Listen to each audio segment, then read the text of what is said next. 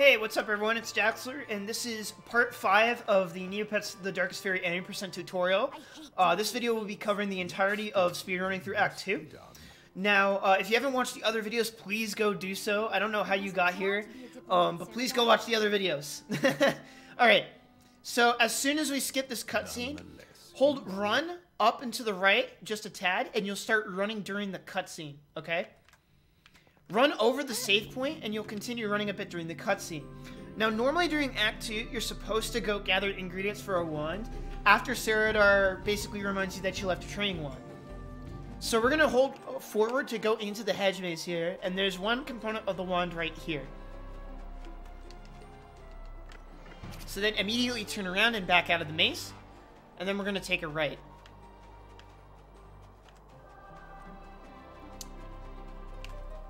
So now what we're going to do is take this right stair, transfer over to the left stair, and we're not going to go hit the cutscene right away. We're going to go take care of some other wand-related stuff.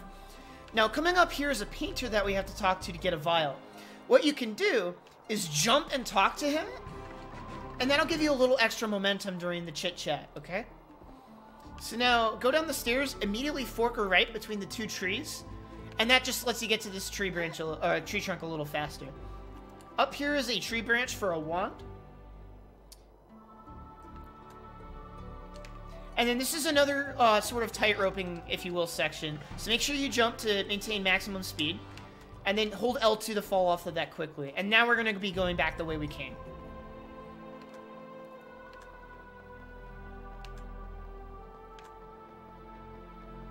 Alright, now... Oh, I forgot to restart the timer. Oh, well. Alright, so now, key thing to note is, make sure you don't jump into this cutscene. I've been told by Cole that sometimes if you jump into it, it can soft lock. So be careful. So get ready to mash square. I personally mash square with my left thumb to remove some strain on my right thumb that's normally used for,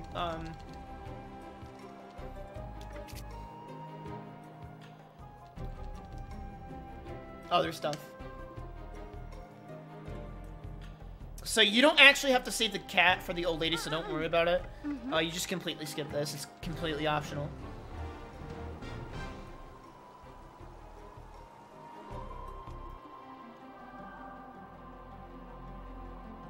Alright, now you can start holding forward and up to the right a bit, and you'll start moving during the load. Now, you automatically start with a bit of money right here. So something to keep in mind is that you get 2 speed potions for free here, but you also have 150 left over. So what that means is if you have 400 moolah with Tor, Roberto's remaining 150 will be left over and add to 500, which can give you a extra Mirka speed potion if you do your math correctly. So keep that in mind. Alright, we're gonna move over to the left, take a sharp left to the bridge. There will be a light moat hidden over here to the right. Make sure you grab it. So again, jump into it, and then go fill up your vial. So you get that, you can jump over the bridge all cool and stuff, and then enter the library.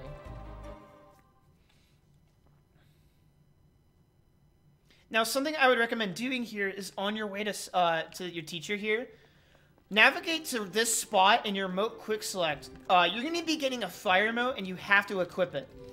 So get that there right away to make to set up for it later. Alright, so mash through 2 sets of dialogue boxes. Then just 1 shot. Now for the charge shot, you only have to start charging it a little bit, and it still counts. Then you do rapid fire bursts.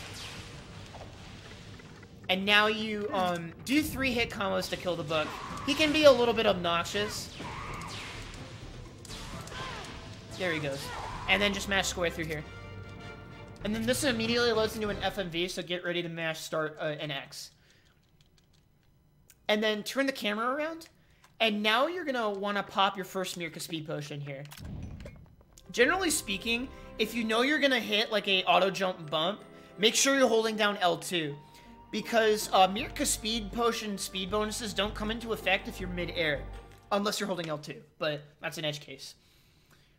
Alright, so go up the stairs, stay towards the middle for a bit, and then you can start hugging the wall, because then an invisible wall basically saves you. And then I'm just tapping left on the right stick to just make my way up there. Now make sure in this hallway to go to the right. The attendant will stop you and direct you to your room if you don't. I don't know why they made the trigger so small. Go to the left. Go through this door. And then you're gonna go to the left. I meant to the left. Now before you go to sleep, grab this moat. Very important. Don't forget it, okay? Then you can sleep. And if you're smart and not dumb like me, you can actually start moving during that. It takes a little bit of practice to do that, but I wouldn't worry about that too much.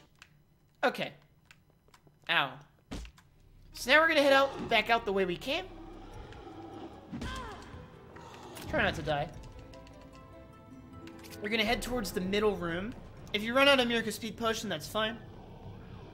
Go through this door to the right. So you go through the middle room, go down the middle path, and take a right.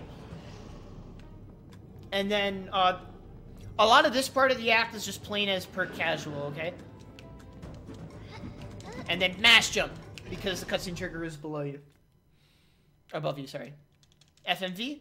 And then, make sure you jump off of here, because you can again, keep moving during the text box. And make sure that you hold on to this Miracle Speed Potion, because we're not going to be using it quite yet.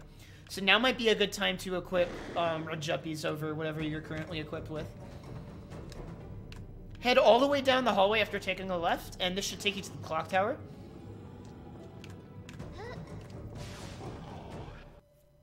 Get ready to mash square, but not too fast, because you don't want to go through the door.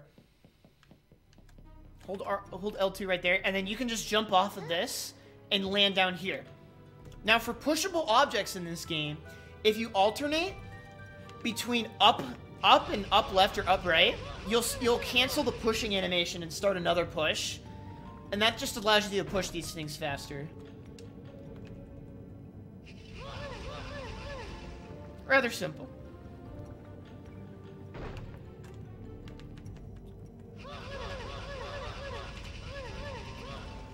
No, don't land on the Noil. Okay, he's good. He's safe. Alright, so doing that, this is kind of just going through this part sort of as is intended. We don't have, like, super major sequence breaks or any super, like, a lot of this is movement optimization here. So here you're just going to jump off the railing and through the gear. And then do the same strat where you're alternating between diagonals and cardinals. And then you can jump there to preserve a tiny bit of momentum, but that's kind of advanced. Okay, so check this out. I'm going to do the alternation thing. Go a little bit to the right, and then hold down and to the right. And if you hold this angle correctly, you should go up the stairs during that cutscene. So let's see if we did it right. Okay, good. So now, at the bottom and top of each of these flights of stairs, hold down L2 because there's auto-hop points at them. It's a little bit tricky to get used to, but it can save time over the course of the run. So now would be an opportune time to drop your last potion of Miracle Speed. Don't worry, as soon as we get Tor, our inventories will combine. Okay, as soon as you exit here, you're just going to go straight across the other way. And make sure you go to the left side of this hallway. If you're too far to the middle or right, you won't activate the cutscene here. Mash X or start through here. Immediately turn around, go to the right, left, and then through this door. We have to hit this cutscene or else things won't trigger properly. So then, as soon as you see yourself hit the trigger, you can just hit straight down on the stick, and you'll move a little bit during the cutscene. Okay, so now continue back the way you came. Make sure you go towards the right side.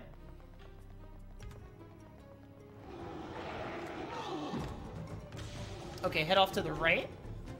All the way down this set of stairs, all the way up this set of stairs, and take an immediate right into this room. Now, from here you go left, right, right, through the door, left. And then you just keep going all the way down here.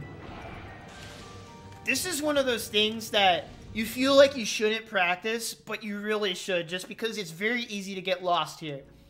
Alright, now pay attention to how I do this. I hold L2 and I get a free little shortcut. Now, the way this puzzle works is you're normally supposed to follow the way the hands go. But if you saw me walk past there, you saw Roberta's tendril things flick up.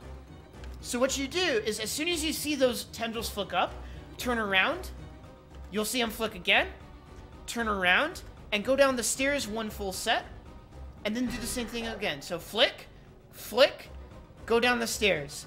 And that will save some rotations of doing that puzzle. If you're having trouble with that strat, just do the puzzle as normal. It's not a huge time save.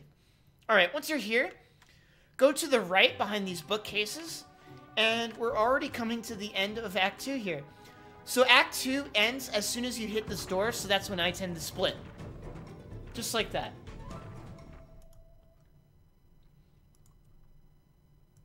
Okay, and that is going to be the end of this part of the tutorial. So now we're done with Acts 1 and 2. So now we're going to be doing some fun stuff in Act 3, okay? So, if you have any questions about movement stuff, there wasn't anything like super duper crazy going on in this segment. I totally understand. But if you have any further questions, feel free to, again, leave a YouTube comment. Twitter and Discord are the best ways to find me.